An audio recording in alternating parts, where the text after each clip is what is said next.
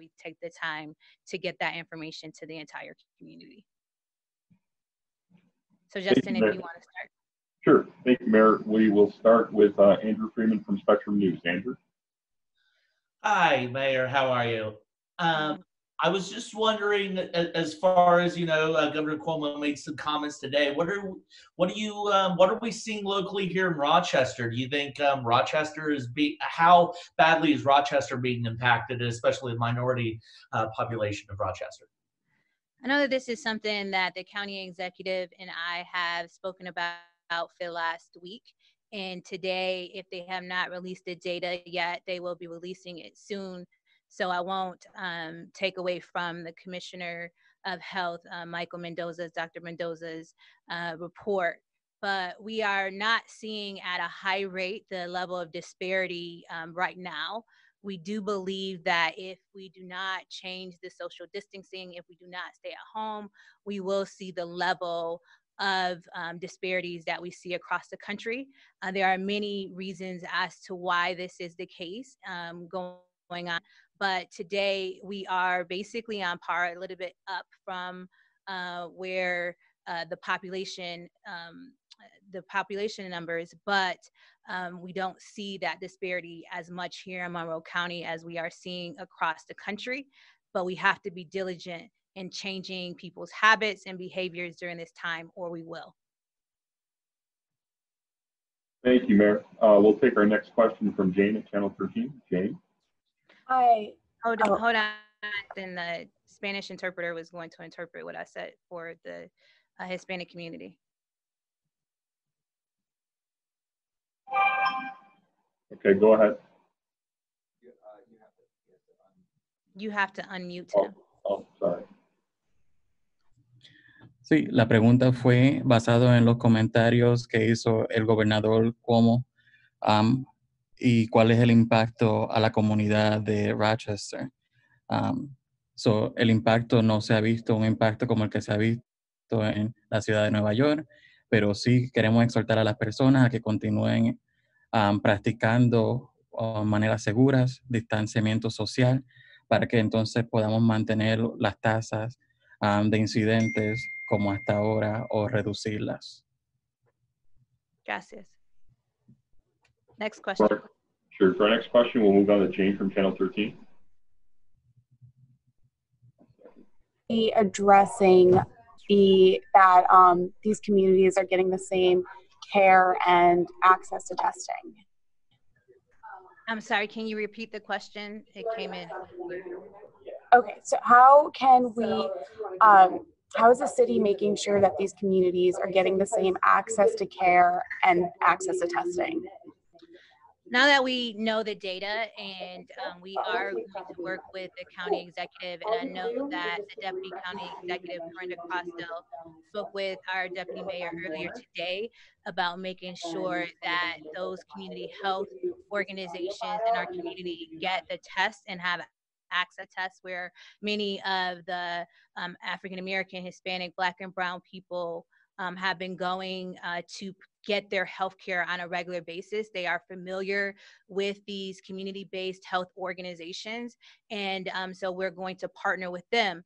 But we also know that currently we don't have enough tests in the community across the board to test everyone. So they will have guidelines as well until we are able to get more tests.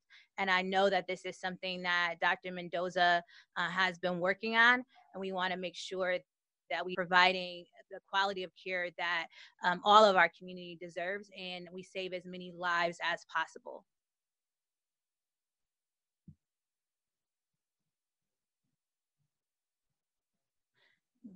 Justin, you have to unmute him.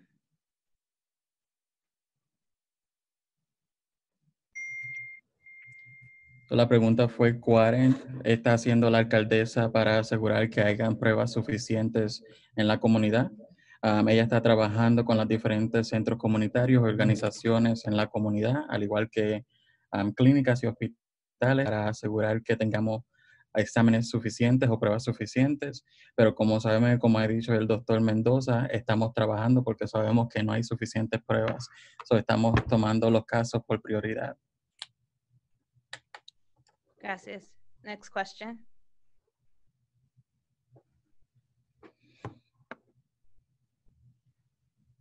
Good afternoon, Mayor Warren. Patrick Musanak from News 10. Underlying health illnesses and lack of medical care has been an issue in these communities. Are you seeing that as a reason why Black and Brown members of our community are disproportionately affected by this pandemic? So absolutely, the issue of the underlying health conditions when it comes down to hypertension, diabetes, other obesity, and other concerns play into why this can be fatal to people of color. But there's also something that in the beginning of this virus outbreak, where there was a message that was given and that was portrayed throughout the community that people still have, and that was that Black and Brown people cannot catch this virus.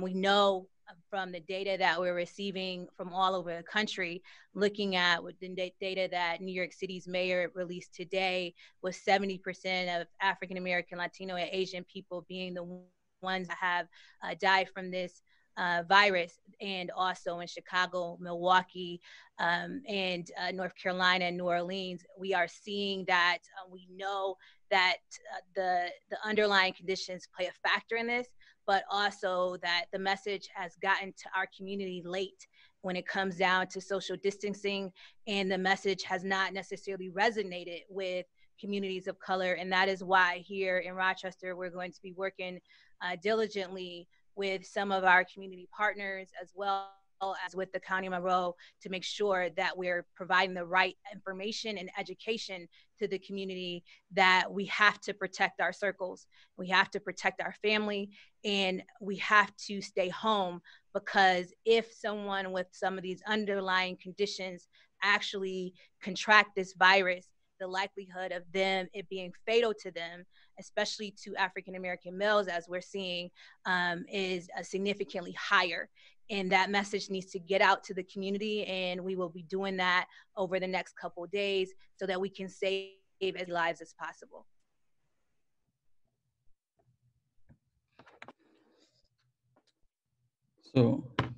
Al principio pensaba que no se podía contraer este virus en las comunidades de color, afroamericana y la latina, pero sabemos que no es la realidad. Las personas afroamericanas y latinas también pueden contraer el virus de la misma manera que las demás razas.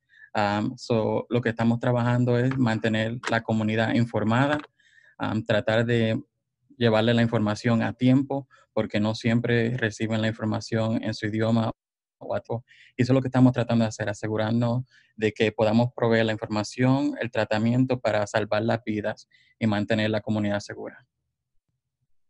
Gracias. Next question.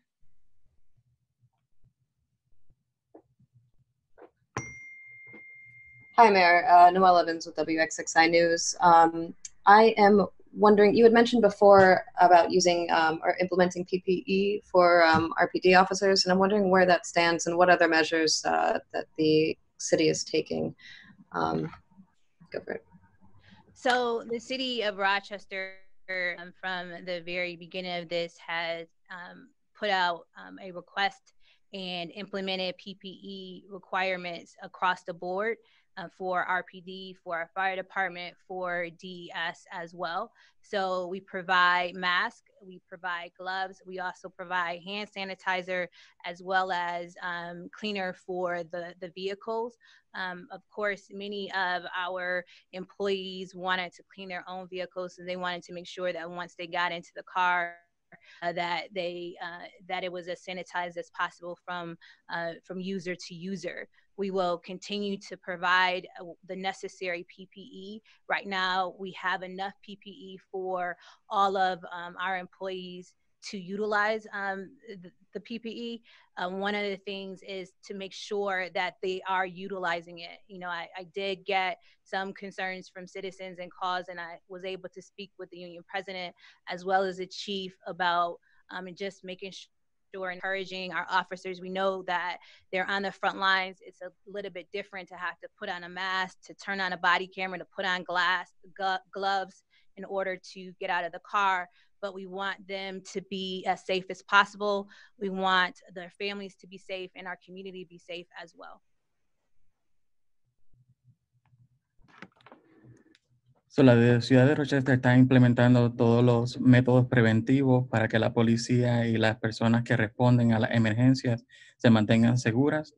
Se le ha entregado a los empleados o se le ha proporcionado guantes, desinfectantes de mano y de superficie. Y lo que queremos seguir exhortando es que por favor, sabemos que es difícil bajarse del carro, poner todo el equipo, los guantes, las máscaras, desinfectar la superficie, pero queremos exhortarlo que aunque sea difícil, continúen siguiendo los métodos preventivos para reducir la contracción de este virus.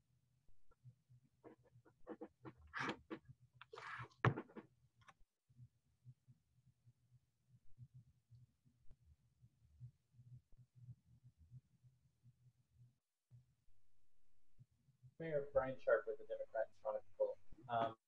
Hey, Brian, you're a little bit low. I can't hear you. Oh, is this better? No. Can you hear me now? Yeah, that's a little bit better. Okay. I was wondering, I had some technical difficulties, so I signed on a little late. You said now that we know the data as part of one of your answers. Are you aware of what we're seeing locally in terms of in communities of color? And can you speak a little bit to what you've been made aware of as far as the extent of the concern? So we have spoken with Dr. Mendoza as well as the county executive, and I know that on a call earlier, Dr. Mendoza released some anecdotal data. I'm not going to go into the specific numbers because I don't have them in front of me, and I'm sure that the county executive and his team will be releasing that information. In a nutshell, we don't see at high level a disparity in the death rate when it comes down to people of color in our community yet. What we do know is that if we do not exercise social distancing as well as stay home, then we will see those numbers increase and we will see what's happening across the country happen right here in Rochester. And that is why we are going to change some of our messaging and really push out messaging specifically to communities of color around what has the potential to happen if we don't change our behaviors around this particular virus. What we do know is that people that are in the ICU, that people of color are in the ICU at a higher rate than other folks. And there may be several reasons that that's the case. I'll leave that to Dr. Mendoza to address when he addresses this issue. The largest thing that is coming out for me here and what we see is that if you don't do something, what is happening across the country will be replicated right here in Monroe County. We can do something about it by working together, by staying home, by protecting our circles. And we have to make sure that communities of color get the right message. As I stated earlier, at one point in time, we believed that African Americans, Latino people of color could not contract this virus. And I think that myth had permeated the community and people at the time was not taking it as seriously as we should have been. Now we know that actually people of color across this country are dying at alarming rates because of it, especially African American males. And therefore we need to do something. And we need to make sure that we're educating the community properly so that they can have the right information to make the best decision possible for them and their families.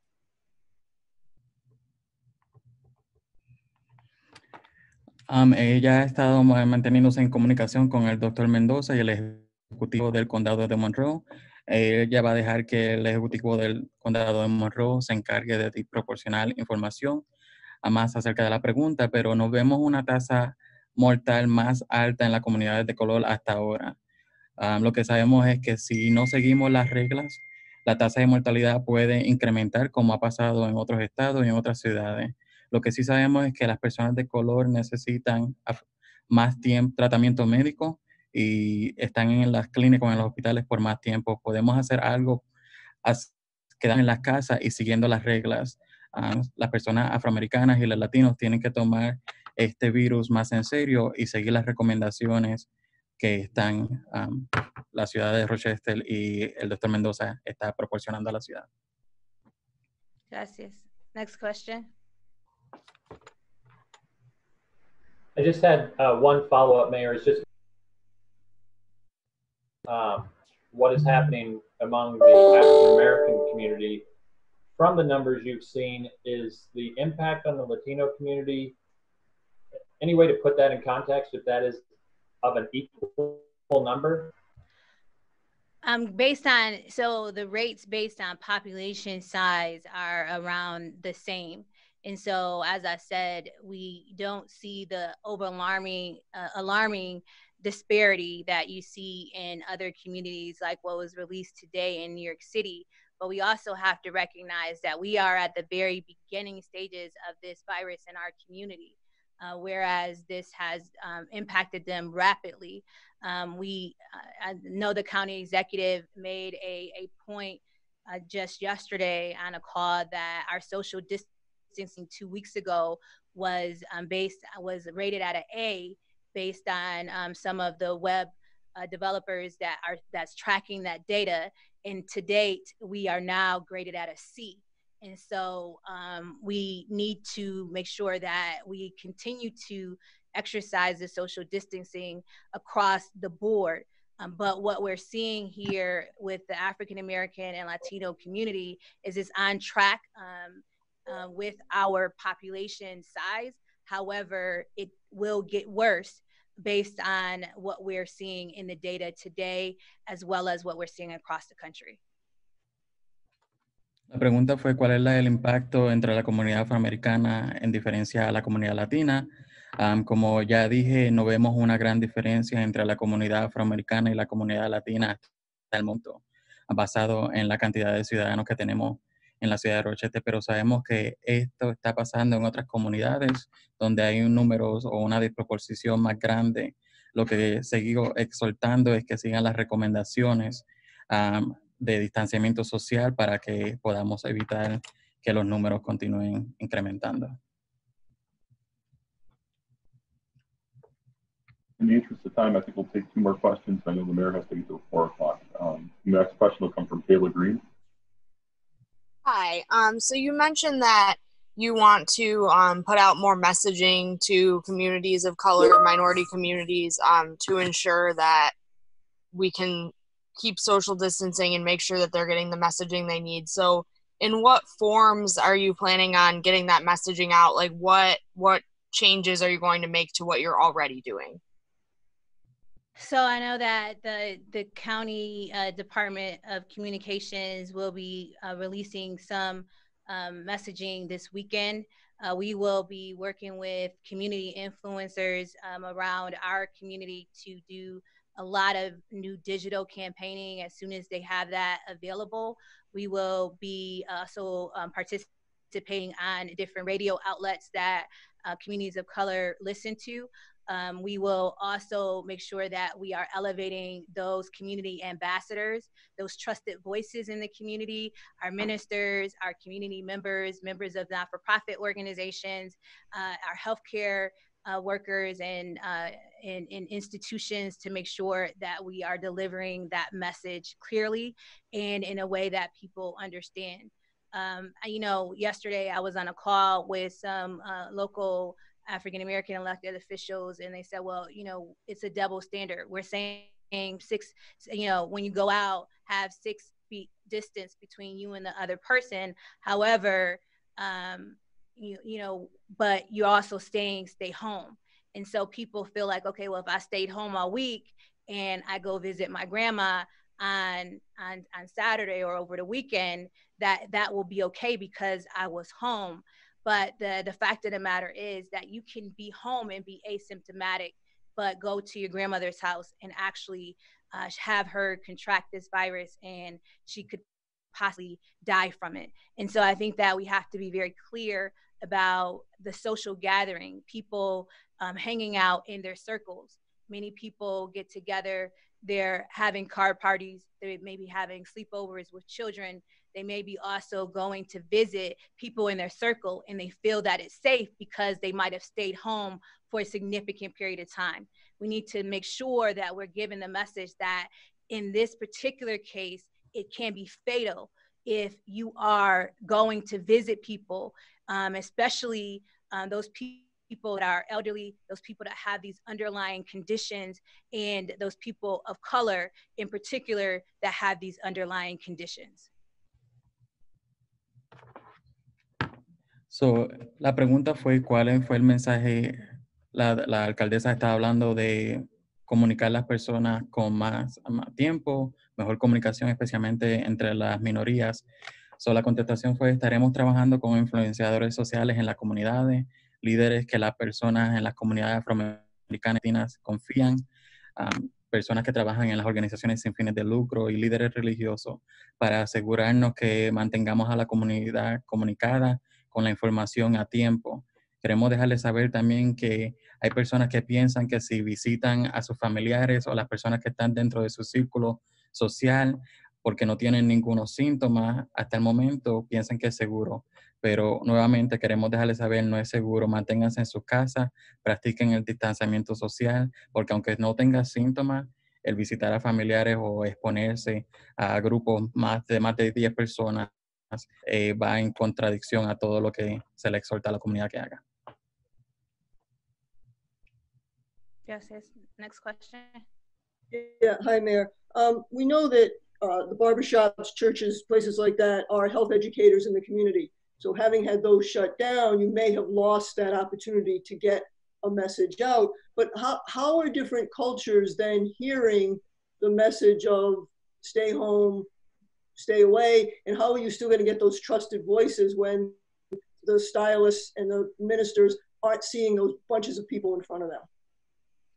So we're going to utilize them in the best way that we know how, and that's through them preparing videos through their phone. We are going to utilize the tools that we have available to deliver those messages.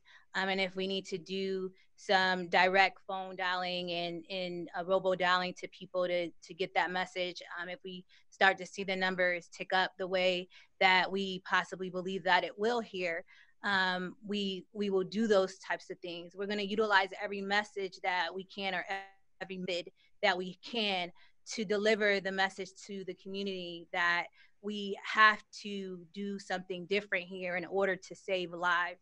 And I know that this is very, very hard for our folks, because we're used to gathering with our family and our friends, but we want to tell them that in even that scenario where you know this is your circle, these are your people, that you can actually kill them if not careful.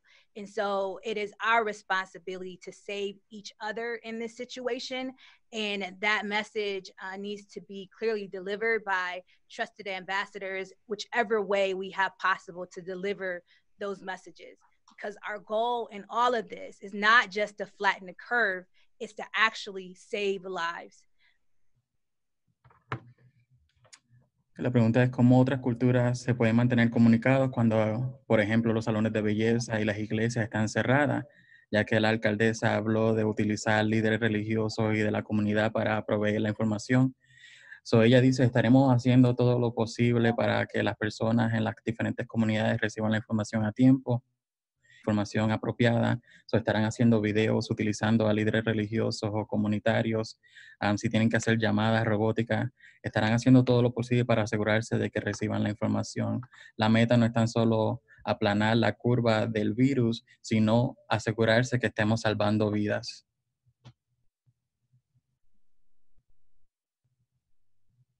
Are there any additional questions, Justin?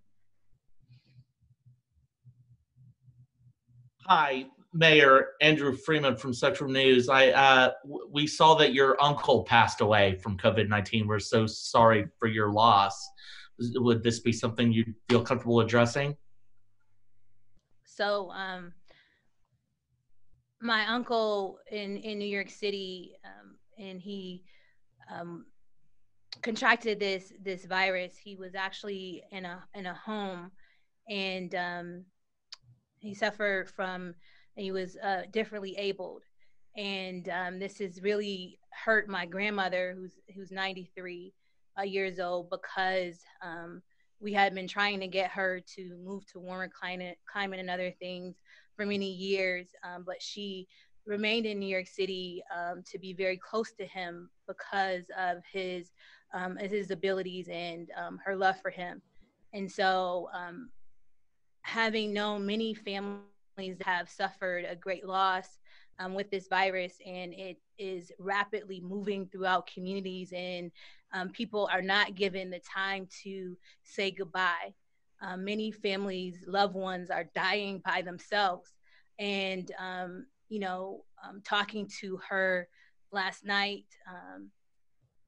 and hearing the pain in her voice, because not knowing if she would even be able to access the body. There is something tragic that is, of course, what the governor has been talking about happening in New York City. And many families are being impacted, 70% of those families being people of color, and already suffering from impoverished conditions and disparities. And so for me, having had someone that you love, and a family member that lost his life to this virus, someone that couldn't defend themselves and was subjected to this because of the place that he resided in. I can tell you that I appreciate all of our healthcare workers. I appreciate everyone that's putting their lives on the line to help and to provide services to all those that are in need right now. The best thing that we all can do to protect our loved ones is to listen to the medical advice that is being given, and that is to stay home, to, if you have to go out, to stay within a 6-foot distance from the next person, to not gather. When you hear a 93-year-old woman just say, to you, Andrew's gone. And she said that to me 15 times yesterday. Andrew's gone. Andrew's gone. And I don't know if I'm going to be able to get his body. That breaks your heart, because there's nothing that I can do to help her. And we will all be in this situation given the rapid spread of this virus. When it comes down to the end of this, if we do not listen, what will happen is we will all lose loved one or people in our circle that will suffer and succumb to this disease. And so I'm asking people to listen, to understand that this is not something that we're playing about or joking about. This is something that is taking lives all over this country. We have an obligation to the people that we love, to the people that we care about, to make sure that we do everything possible to save their lives, to go home to our families and make sure that we're delivering that message to every person that we care about, because we want them to be on the other side of this, and we can. And that's the one thing that's so very, very important about this. We can make it to the other side of this virus if we do what it takes today to save lives tomorrow. Thank you. Thank you, Mayor. That'll be the end of the press conference. Thank you all for participating.